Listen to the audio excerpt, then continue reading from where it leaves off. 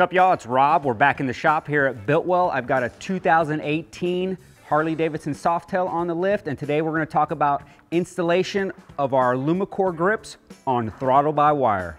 As you can see, we've already removed our original grips and we have our clamshells loose, so we're going to go ahead and jump right into the install of our AlumiCore grips. All right, the tools you're going to need for this install are a T25 Torx, a T27 Torx, a 1/2-inch wrench, 3/16 Allen, some blue Loctite, and some anti-seize. Once you got your old grips removed, go ahead and take some contact cleaner and wipe down both ends of your bars. The reason we are cleaning our bar ends before we install the new ones is to remove any grease, glue, grime, any contaminant that may interfere with the installation and function of your new grips. We're going to start with our clutch side AlumiCore grip. First thing we're going to want to do is remove this end cap from the grip before we install it. And the way you do that is just push it out, and this little wedge just takes a little bit of encouragement to slide out. You see it came out real easy right there. Sometimes it may be inside the grip and this lip will catch. If that's the case, just wiggle a little bit, it'll come right out. Once you have your bar end wedge mechanism removed from your AlumiCore grip, there's one thing we need to do before the installation. We need to have this nylock properly installed on the end of this bolt. Now you can see here, this nylock is just finger tight. I want this nylock to where at least one thread from this bolt is exposed. So just take your 3/16 Allen and your 1/2-inch wrench and tighten that nylock until at least one thread is exposed. Just like that. Now the reason we have this nylock on the end of this system is so that none of these components loosen up and get lost on the inside of your bar.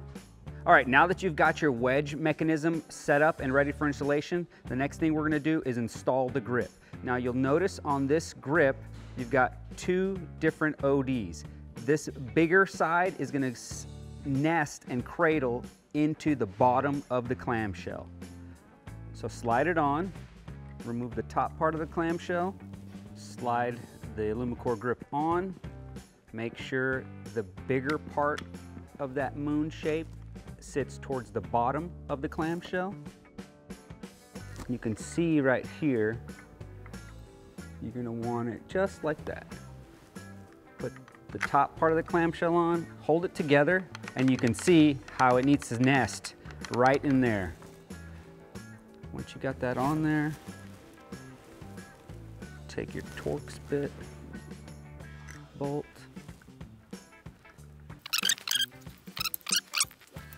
and then go ahead and tighten down the Torx bolts on the clamshell.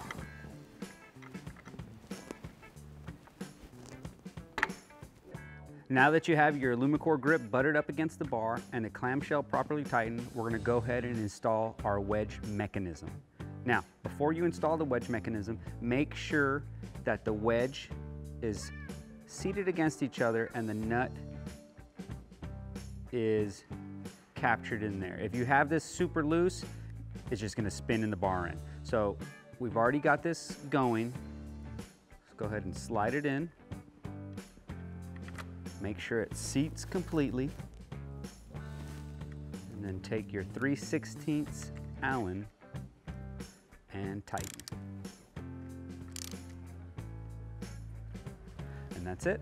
All right, first thing we're going to do before we install our throttle side AlumiCore grip is we want to make sure that our fly-by-wire mechanism is properly clocked into the end of the bar. As you can see here, it has slipped out a little bit, and that happened when I removed the original grip.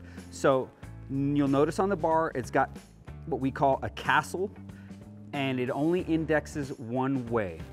So find that and make sure it sits in there, as you can see. One thing I like to do when installing throttles on bars is I like to put a little bit of anti-seize to help with the smooth operation. You don't want a lot, just a little bit. Just get a little bit on there and then kind of smear it, because you don't need a lot of this stuff. I also like to put anti-seize right here on the inner flange where it rests in the clamshell, and all this does is aid in keeping anything from binding. Now that you've got everything lubed and ready for installation, make sure that your throttle-by-wire mechanism is properly indexed in the end of the bar, and then go ahead and slide your grip on. Now, when you slide your grip on, you're gonna feel these little knurls matching up with the broached end inside the grip. Feel for that. Once you feel that engagement, that positive engagement, go ahead and give a little pressure, slide it on there, and there you go. Now that you've got your grip properly installed and indexed on the end of the fly-by-wire mechanism, go ahead and take your clamshell, lay it over on top, your Torx bolt, drop it in there, get some thread started. Don't fully tighten it just yet. Take your bottom one, get it started, and go ahead and tighten those clamshell pods. Once you've got your clamshells tightened, just give a quick check of operation. Everything should be friction-free and smooth operating. That looks good.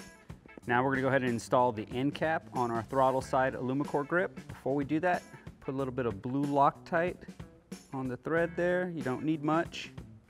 Go ahead and install it with your 3/16 Allen wrench.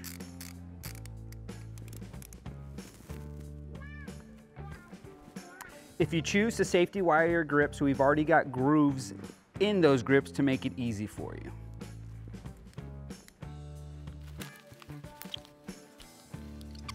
That's it. That's how you install AlumiCore grips on a throttle-by-wire Harley-Davidson. Before you hit the road, please check all your bolts that you loosened and retightened in this installation, as well as the proper function of your throttle. Thanks, y'all.